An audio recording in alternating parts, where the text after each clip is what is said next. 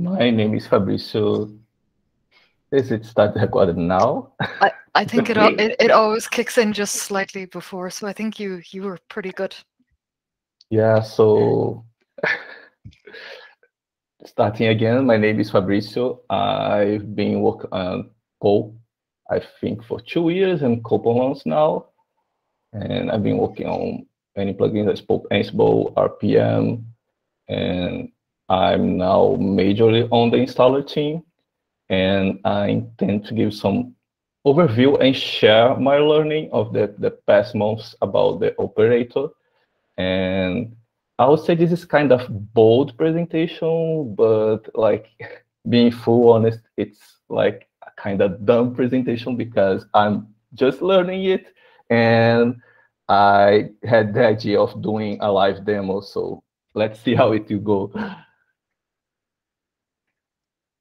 Yeah, that was the disclaimer. So yeah, be patient with me because I'm learning and I will be doing a live demo and probably things won't go as I expect.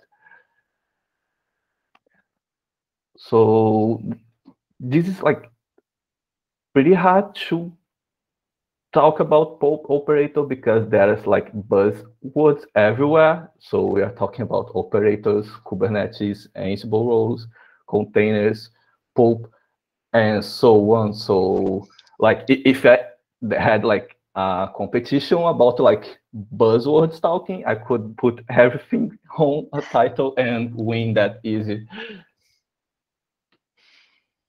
So this is the thing that scares me the most. Like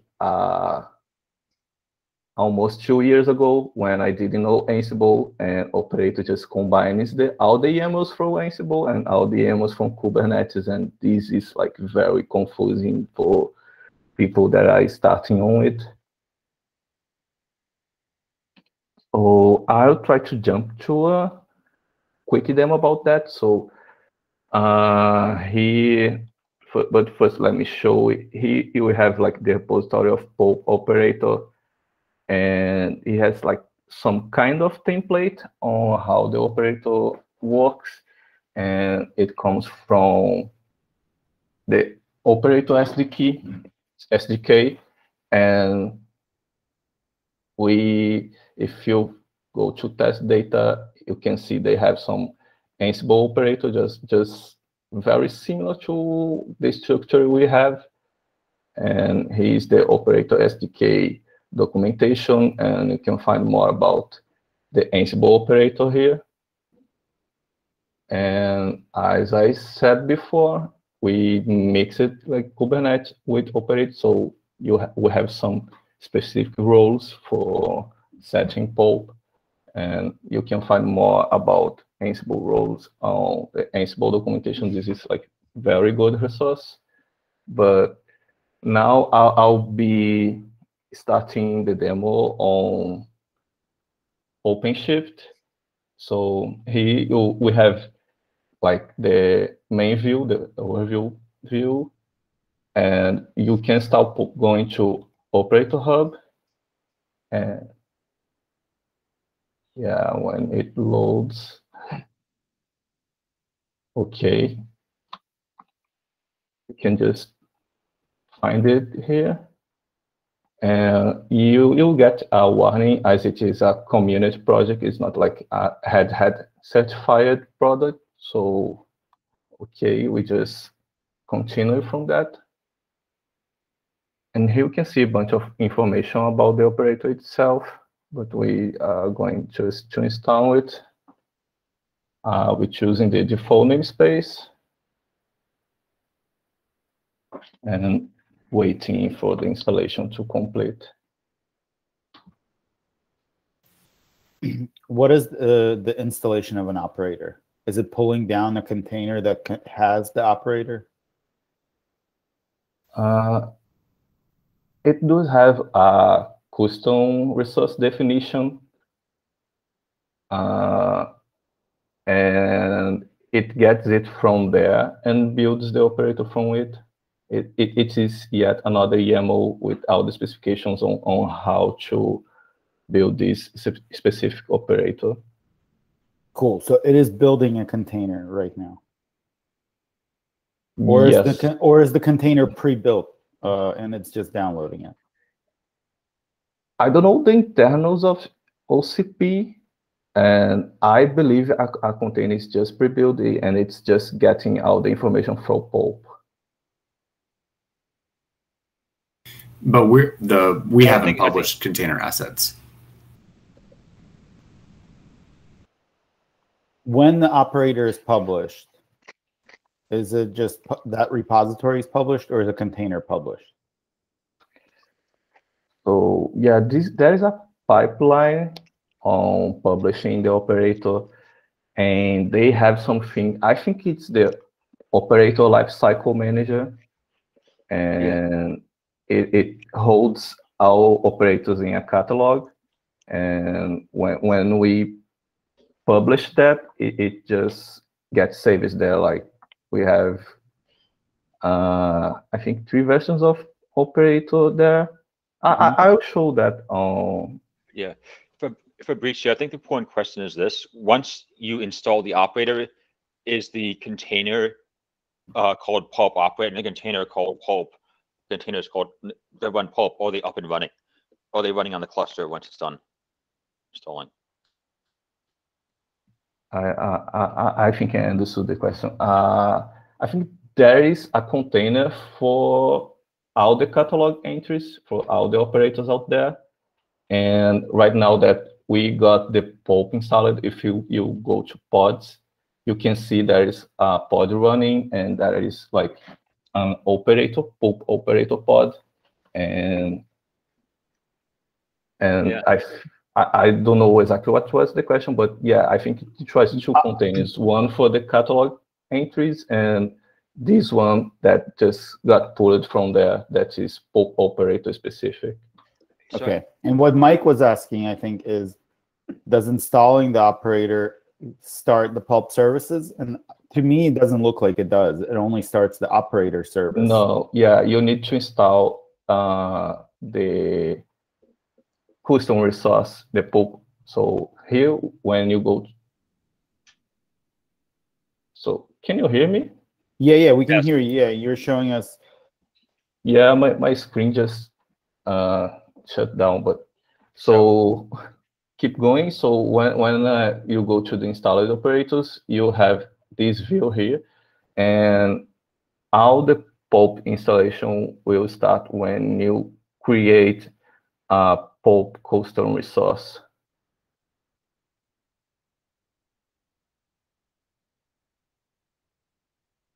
Right. So when the operator is installed, it pulls down the operator image, the image that is basically named Pulp operator, but it does not pull down the image that is named Pulp. Yep. And so now we're going to create Pulp. Because remember, an operator is basically a management container that manages the application containers. Did we just lose Fabrizio?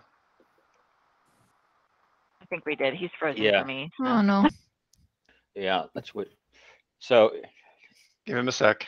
Yeah. So I think that's. I do want to continue the discussion about the architecture or the design of the operator and the images. So remember with containers, the container is an instance, a runtime, like a running process of an image. It also has files on disk that are attached, like temporary files, scratch files, whatever, that attach to the container, not the image.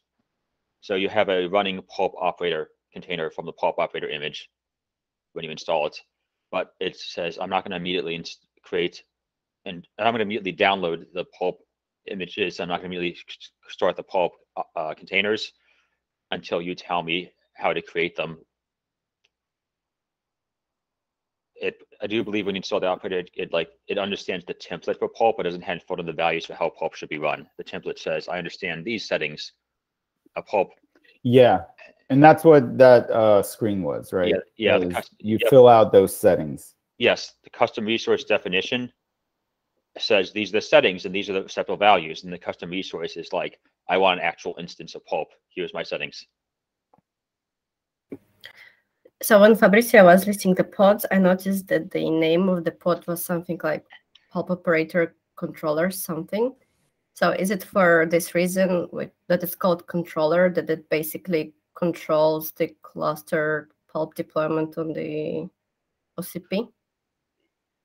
I think so. They recently they divided the Pulp operator container into 2 different containers. And I think one's called controller, one's called something else. Oh. It's just different parts of the overall management process, you know. You could basically treat them as one overall entity because they're 2 containers in like the same pod and they access each other's private data and stuff like that, you know. But ultimately one does control the Pulp application though, or both do to some degree or another. I forgot to read about the architecture.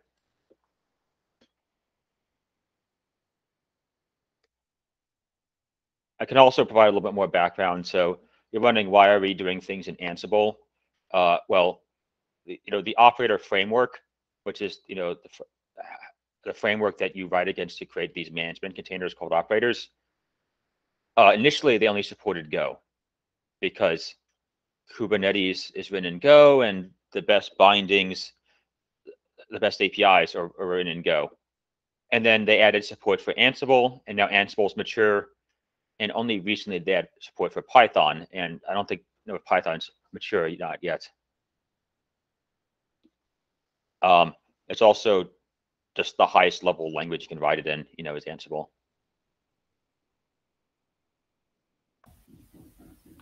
Okay. Speaking of, yep, welcome back. Yeah, I don't know what happened. I think Red Hat Brazil has accepted my resignation too early because I cannot log on any of my Red Hat account now. So Fabrizio, what I'm hearing is you're going to fly to Portugal and then log back in for this call, right?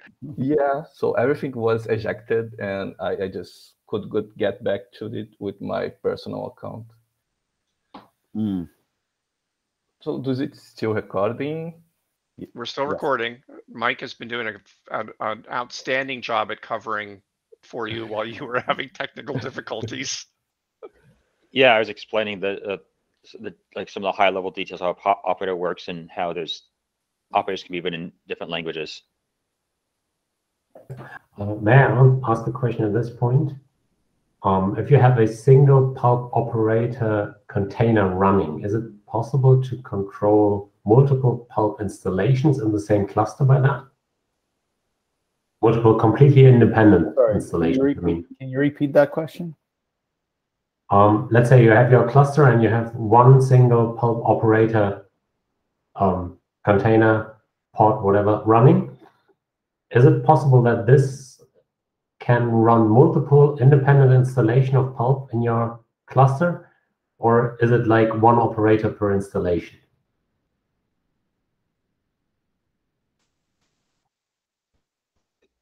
The assumption I've been operating under is one operator per installation. Okay, thank you.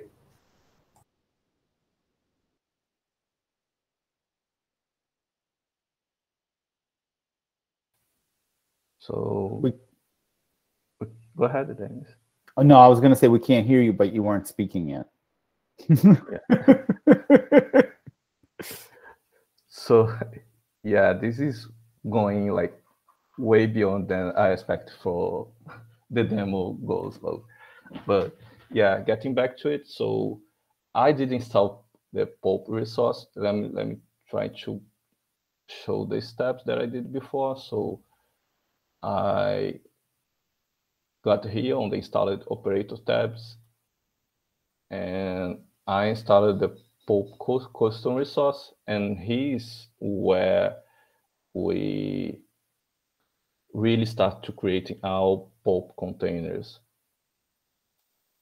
So you get to this view with some predefined files. So I put route and chose our URL here. I chose the S3 storage type because we need to set read write many resource, and for the file instance it's more complicated to set it. So I've been using S3 for this demonstration as it is easier to set. And I set a secret and for S3 credentials, and I picked that here and just hit create. So let me show here how I create the secret. So you can see the secret that I created here. So it has all these values, S3, access key ID, and all these others. And I created here by going to create button from YAML. And I got an example from our repository when we have here on CI assets, Kubernetes, and AWX. So I copied here and modified some values and put it there, hit create, and done. So once I got the Pulp custom resource installed, it took care of everything like creating the Postgres container, the Redis container, the API content, and so on. And you can go to all these containers, see some metrics like memory usage, CPU usage. You can see the YAML from them. You can see the logs. And when you have like 2 containers for one pod, you can choose here. So the Pulp operator keeps running a playbook on the reconcile loop to certify that everything is as expected. So if it notes some different, it will like act to change it. Like you can start like with 2 Pulp workers, for example, and set replicas to 3. So when this playbook runs, it will see that it currently has 2 workers, but it wants 3, so it will act to get to the desired state. And here you can also go to terminal and go inside the container and do some.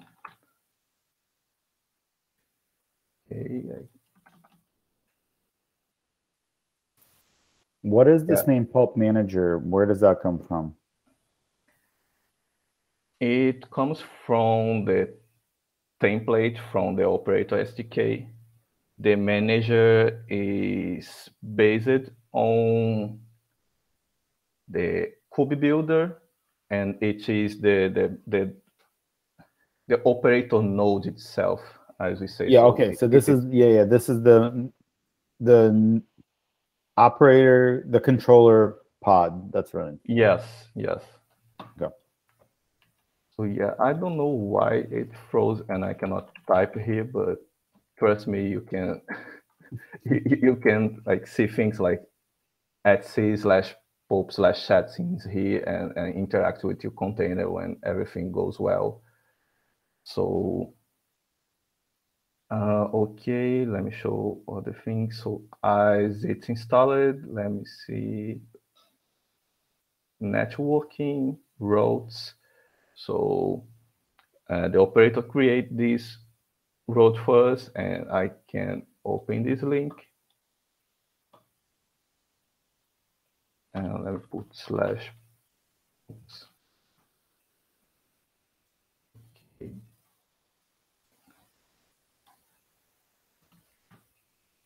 Slash open slash API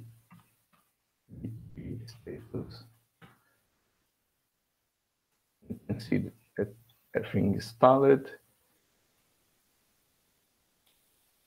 And you can see all the volume clans and all these Kubernetes objects like PVC, route, and other pods and deployments were created by the operator.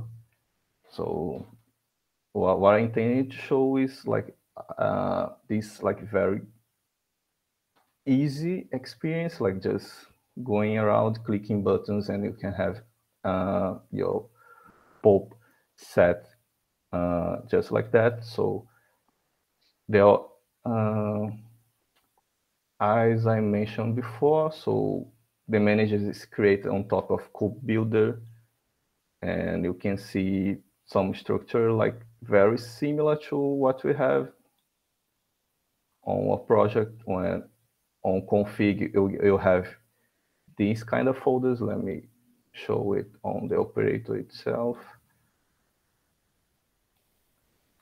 So here on config, we have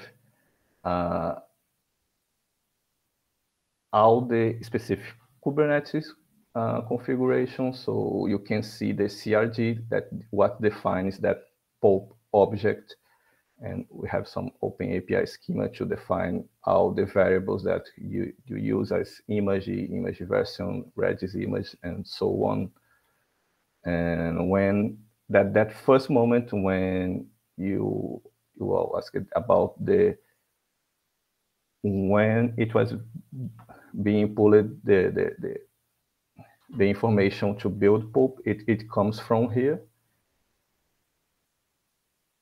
And we have the manager when we have all these configs for the operator node itself.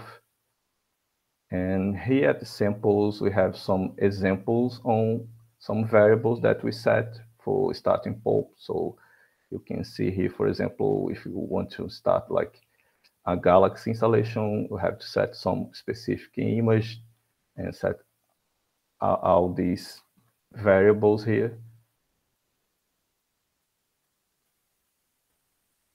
And let me show the documentation. So besides let me get to getting started.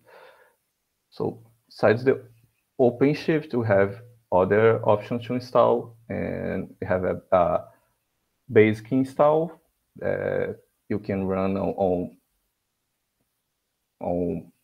your Kubernetes. You just need to run make deploy on the operator, and it will populate all the Kubernetes resources it needs. And then you can set your specific custom resource for your needs. And the other very easy way to install it is from Operator Hub. So you go to the operatorhub.io and looking for Pulp. And you can go there, click install, and just following all these very simple steps, and you'll get it on your cluster. And I think the last thing that I want to talk is about the containers. So we have 3 types of containers. One is the Pulp itself, when you install like API, content, and work. So it's very specific to Pulp. And the tags that we use is latest for the nightly builds on GitHub, and stable for the last released Pulp core and plugins versions. And we use also the tag that is the same as the Pulp core, like 3.16.0, and it gets all the compatible plugins with that. And we have the web image, that is an Nginx image that routes the content and the API to Pulp.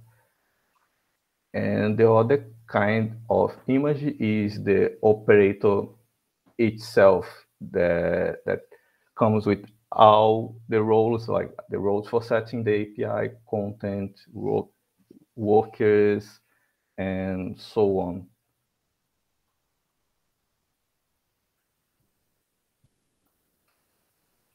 So yeah, I think that's it that I had to present today. Sorry for all the issues with my internet and things like that.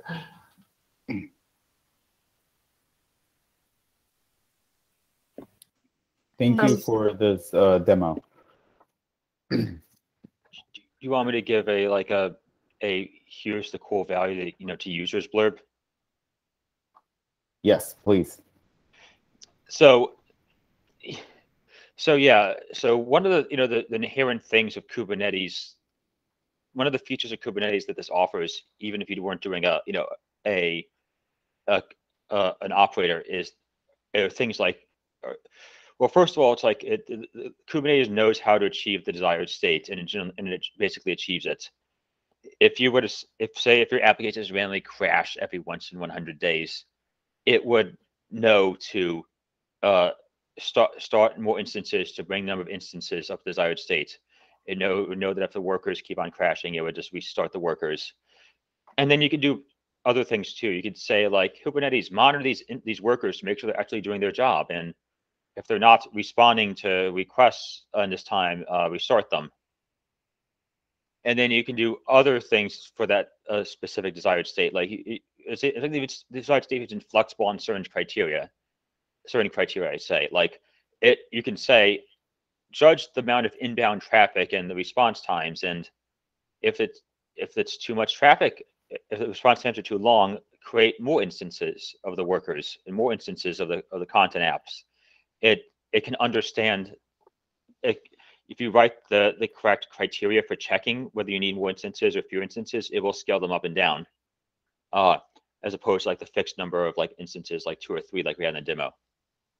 And then the other really cool benefits.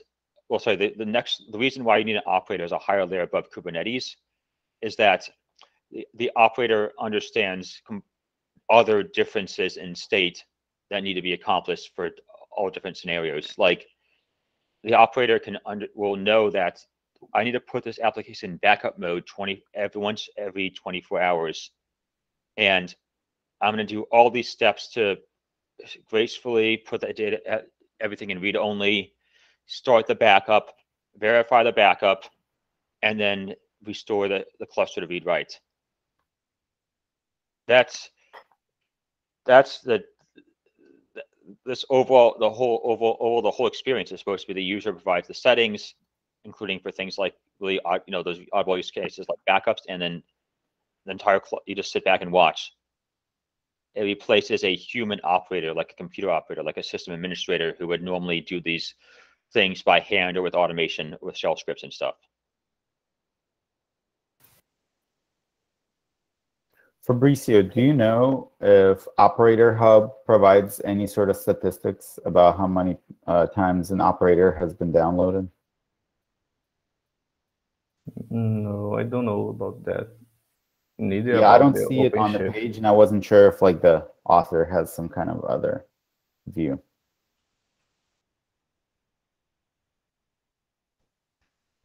So I do want to point out that many of those features we talk about, like the auto scaling, have not been implemented yet, but Kubernetes provides an awesome framework for implementing them.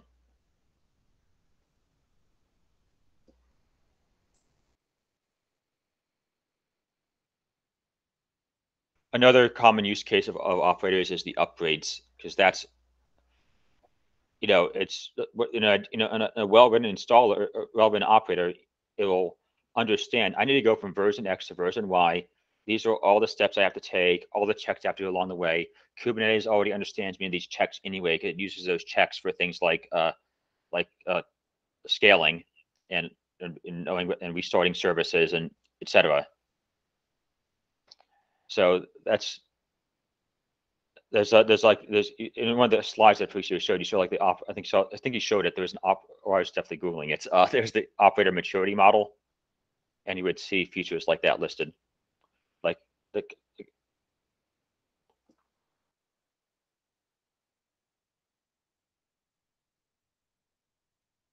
I see some questions here. Let me share my screen again. Oh, another cool benefit is like if users want to provide an external Postgres, they can provide external Postgres. But if not, we'll manage the Postgres within the Pulp operator will manage the Postgres container for you.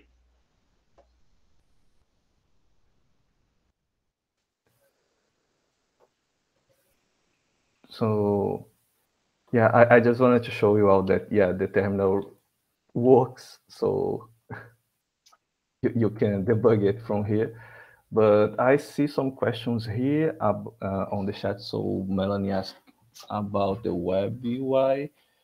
I think, yes, this, so let me read the question. So because this has a web UI wizard for installation, would this be easy start point for a new Pulp user when compared to Ansible installer? I think this is like easier to get done, so you can have like an installation very quickly like that and very easy, but there are a lot of concepts to understand. So in fact, you still need to understand Ansible when something like bad happens, like, oh, my operator is not working, what happened here. So when you see all these logs from the playbook and things like that, you need to grasp some Ansible. So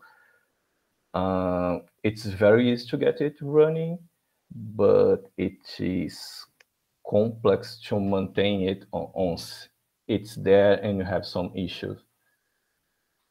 Could we, like, thank you, Fabrizio, for that. I'm wondering, just from general community feedback about how difficult it is to get started, especially with the Ansible installer. And we have tried a lot during the year to improve the documentation. And, you know, yourself and Mike have been instrumental in helping progress that. But I was wondering, the people that are, just say, looking to install Pulp, they're coming from backgrounds that you're probably more familiar with than I am. So the technology behind it, to some extent, there might be pros and cons of taking one approach versus the other, depending on their own expertise. And I was wondering, would it be useful maybe to put together like a battle card of some kind with advantages of this and disadvantages versus the requirements between these two? Like, this, to me, this looks a lot more seamless than what I've seen of the other installation method. And I suppose from a community perspective, I'm quite, you know, I will be quite excited to find an easier path through for people. So is there a chance that we could put together some card like that, or some kind of overview in a very simplistic way that people could maybe grasp their options? So you want to have some kind of comparison of the different installation methods for between the Ansible installer, this operator, and the single container? Yeah, so the single container is the single container, and I suppose, in my opinion, it would be ideal to have a production-ready single container, and then yes, we could just stop this conversation, you know, in terms of from a new user perspective. But I suppose what I'm trying to say, Dennis, is I'm coming to this with the assumption that someone who wants to use Pulp is coming from a background that is not just, say, how would you say, like queen cake baking or something. They actually know other things, and I would like I suppose a requirements chart, as in like a prerequisite in terms of what you would need to know to get going with this, you know, what technologies this involves and the kind of concepts that are essential. And maybe we could provide a like a versus Ansible installer for this option. So if one might be easier than the other for a particular individual, and if we have this available, I think that we should get as many eyes on it as possible. Yeah, I agree a lot with that. Like, you know, my planned upcoming presentation on the installer will cover, here's what it's like to actually use the installer as a user. Here's the dependencies, like you have to install a suitable version of Ansible, and here's how you would install it. And here's what it's like to deploy, and like, oh, you made a boo-boo in your variables. It's not the end of the world, but you have to modify the variables and then rerun the installer, and it's safe to rerun it. But users just see a cryptic error, and and that's supposed to be a launching point for solutions like, do we want to improve the error messages, override the default error messages? Do we want to change the user experience? They're not going to run into those errors commonly, Yep. But the dependencies is a big part of it, and the knowledge required is a big part of it too, because like an Ansible user will be much more comfortable rerunning the installer than somebody who does not have Ansible knowledge. Yeah, and I think similarly here, person who's familiar with Kubernetes is going to be much more comfortable with this, than somebody who has to learn like Kubernetes and Pulp. So I'm looking at our docs, and I'm sorry, did I interrupt you, Brian? Well, I was going to share one thing, which is I used to use this project called FreeNAS. This is like decades ago, and before I did a lot of work like with my own Linux administration, and it would out of the box create for you a RAID big network file system, and you just put in the hardware and you just run this little installer, and poof, it just works, and that was great, right up until it broke, and then it was so easy to get going, but I had no knowledge or development along the way that when something didn't work perfectly, I was screwed. Now, I didn't keep anything important on there, but anyways, this is something that happened to me. I just wanted to share. I think it's somewhat related. Like, what do you do when things go wrong? That's just such an important question. Yeah. Okay, there's a question in the Matrix chat asking to see if we can demonstrate how to add another worker pod with the operator. Is that possible right now to scale it?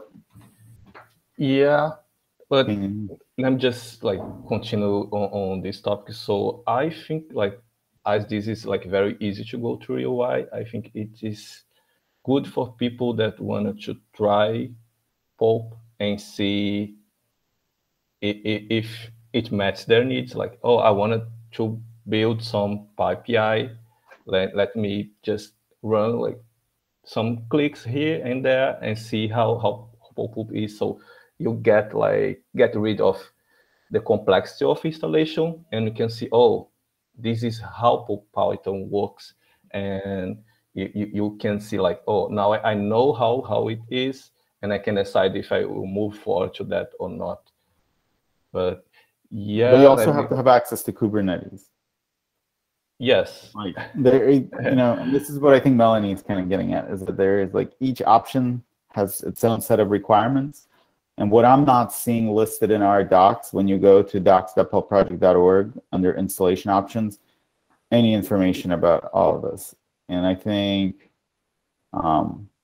the docs there focus solely on the Ansible installer. And I feel like the landing page should probably give you those options. So, Dennis, you said that we want to see a demo of scaling of the Pulp workers. Yeah, so currently we do it like manually. So I go here on installed operators, go on Pulp custom resource, and I click on the installed one, and I can change the YAML there. So worker current has 2 replicas. I can put, I don't know, 4, and save. And the reconcile will trigger, and it starts to run, and soon we'll have like 2 more pods here.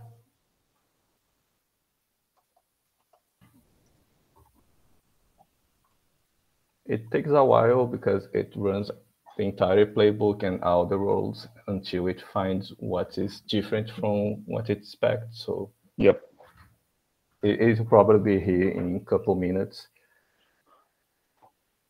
But I see all the question here on the chat about, yeah, from Ina, is there some definition of backup and restore? Yes, we do have. It's almost the same thing from the Pulp resource. You can go here and on the backup and create one. We have already some predefined values here. And here you just declare the name of the custom resource you have that you want to backup. And when we create it, will create some container and a new volume to backup all this data and use the backup role for saving for everything. And the restore is pretty similar, and you point to a backup instance, and it will restore all the data back to the cluster. And let me go back to pods and see if there's, yeah, now you can see more workers there, 1, 2, 3, 4. When you create a backup, do you get somehow to define what you want to backup? I don't know, some directories, database, or this sort of details where they are defined? No,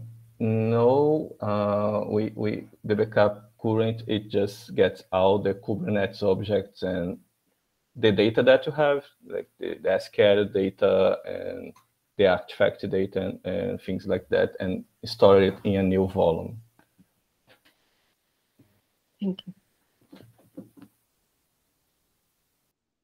Yeah, and to clarify, volume is basically like a file system, usually on top of a hard disk image, but Kubernetes abstracts what's the underlying thing for you. And it's a persistent volume, which means the file system exists indefinitely.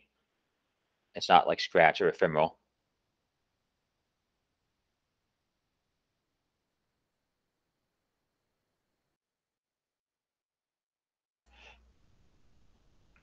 And I want to point out also, we've had, in addition to our two main installation methods of the operator and the Ansible installer, we've had two easy to use deploy, really quick to do deployment methods over the last few years. One is the single container, which puts all the services in one container, and the user has to like mount their file systems that they protect, or they back up into the container image. And the other one is I call it InstaDemo. It deploys a lightweight version of Kubernetes called K3s. Yes, it's a K8s, it's K3s. And then it deploys the Pulp operator on top of it. So it's basically you run one shell script on any standard Linux distribution and any remotely standard Linux distribution. And there's Pulp running as an application. Yes, there's a big Kubernetes layer underneath it, but it's still Pulp running as an application. And when you want to uninstall it, you can just uninstall K3s. Actually provides an uninstaller, which is nice. We decided to stop maintaining that because it's kind of we didn't want to support that use case once we had a single container, but it's still promising. It did not have a web UI, but for all I know, there could be something like K3s right now with a web UI. It did not require virtual machines or anything. It had bundled its own container runtime. So that was, it's not maintained right now, but it exists in Git, and it's really nice, actually.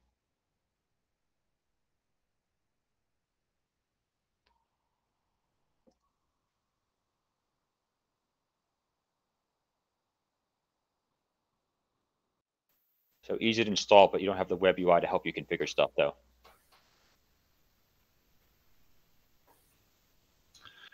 Yeah, that's one of the things about using OCP. I'm just musing out loud here. There's the experienced software repository management person that wants to experiment with Pulp. There are people that understand Kubernetes and have been asked to experiment with Pulp. There are folk that are kind of clueless at both those levels. I got told I had to manage repositories, and I don't understand Kubernetes, but OCP has this really nifty web UI, and I can just push buttons until things work. And all of those are useful, actually, useful use cases. Although the less you know about all the pieces, the more you get bitten by what we've talked about, which is as long as the main path goes fine, you're great. And then as soon as something goes wrong, the less you know about the pieces, the more helpless you end up being, because at the end of the day, repository management is complicated, Pulp is complicated, Kubernetes is complicated, OCP has a whole bunch of switches you have to push in exactly the right order if anything goes wrong. It would be interesting to see if we could come up with a page for each of these options that are, I know nothing. Okay, here's a cargo cult list of commands you can run. And at the end of that, Pulp is up and running. What do I do if things go wrong? Okay, for that, you have to learn more. But here it is, for each of these, if you do this, you will get Pulp running in a given environment. Now, so if I'm, for example, if I know a lot about Openshift and Kubernetes, and I go to a page that says, here's a cargo cult thing for how to get it up in OCP, I can say, oh, I understand all of that. And there's this one thing that's new to me, and it'll come up and run, and I can concentrate on that one new thing. That might be a place to go over the course of the next 6 months to open up the list of people. Is pick the thing that you know about. Here's the instructions for how to get Pulp up and running in that environment without explaining anything extra. Just acknowledging this is cargo cult scripting, run this script and Pulp will come up. And if you run this script, then you'll see that it's up. And here's how you can interact with it. Might be useful for us to get over that initial hump, to the degree that that made any sense to anybody outside of my own head. Yeah, so here's the answer to your question about when we can do that and when we cannot do that. There's basically 3 types of variables for the installer and 2 types of variables for Pulp operator. The 3 types of variables for the installer are plugin versions. This does not exist in the operator because we provide the plugin versions for you. You can't pick them, you can't choose them, or which ones even. And then the second is make it compatible with your environment. This is the part where there's always tricky stuff. Like sometimes it's distro specific settings or how the distro is configured, and the Ansible installer has to account for those weird distro settings. Other times it's other stuff across their environment, like that we have to account for the overall IT environment. And this is where Kubernetes comes in too. Like you want to use an external Postgres. Okay, just if you specify the settings wrong, you're going to get an error, and the error is going to be pretty much what Postgres client would say, or Ansible's version of what Postgres client would say. And then the third is like general preferences.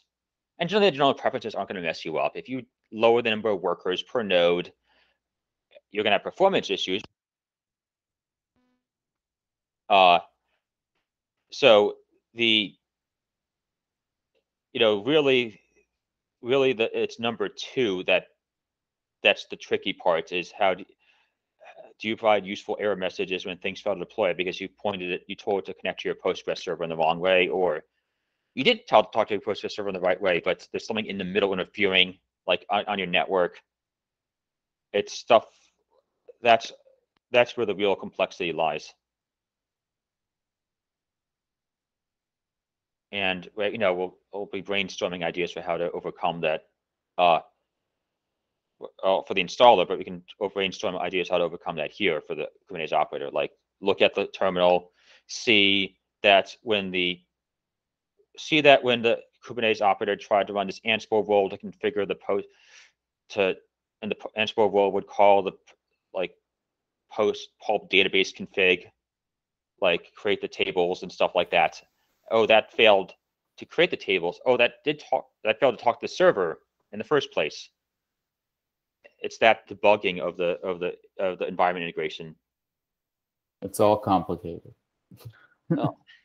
Yeah, this is why I keep thinking, like, I've kind of been obsessed over the past couple of years about making our installers and the onboarding experience easier, make it easier, like almost obsessive about it. But the more and more I think about it, the more I think that maybe we need to try to create a place, like maybe it's Discourse or something like that, that people can, go when they don't have problems. I mean, I'd love to have our things do more kind of automated, autonomic, helpful responses, better error message, whether it's fancy or simple, doesn't really matter. Kind of like what you're talking about in the chat here, Jared. I mean, that I think is definitely a right way to go. But until we reach that amazing place, maybe just better error messages and a place where people can go to create I don't like this term, community of practice. Several jobs ago, I used to try to help make communities of practice. That was like what we were employed to do. I'm pretty jaded on that term. But I mean, our support model right now is like, you're an end user. Oh, it doesn't go great? Open a bug, talk to us as developers, but maybe more of a peer-to-peer discussion area. And you do that by creating a place. Yeah. And I just had one good idea for how to get users easily to try to get more users to successfully install Pulp is let's improve the single container and sell them on it aggressively, because the single container does not do all the integrations with the environment. It does not use an external Postgres. And then have instructions. Here's how you upgrade from the single container to the operator. Here's how you upgrade from the single container to the installer. Or migrate from it. Yeah. And the thing is, the single container can be hooked up to an external database. It can be hooked up to an external Redis. Like it can be hooked up to S3 storage. So it's really flexible, actually. Yeah. And if you have your container hooked up to all those things externally, it doesn't matter. Like, it's real easy to migrate to something else. Yeah. We still need the migration instructions, though, so they know how they can go from the local Postgres to the real Postgres cluster.